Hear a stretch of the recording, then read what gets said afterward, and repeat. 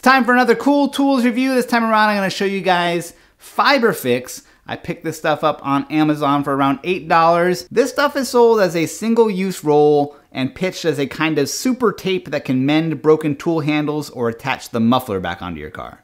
Using the included gloves, you soak the roll in water for a few seconds, wrap it around the thing you're fixing, and after a 10-minute setup time, it's supposed to stick everything together and become hard as steel.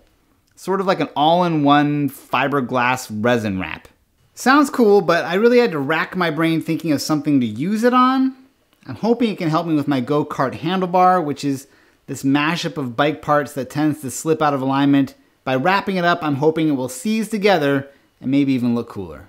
A little piece of sandpaper is included to rough up the surface, which helps it stick. Gloves are also included because apparently this resin here is no fun if it sticks to your skin. I soak it in water for 5 seconds and then quickly wrap what I'm trying to fix before it sets. After it's wrapped, it's recommended that you wrap it again with this included vinyl strap just to keep pressure on while it sets up. Here it is after 15 minutes. It's hard like the outside of a cast, and you can sand it or paint it, but unlike a cast where your arm can kind of still slip around, the resin in here sticks hard to what you've wrapped it on. Supposedly it's watertight. I can at least vouch for it being tough.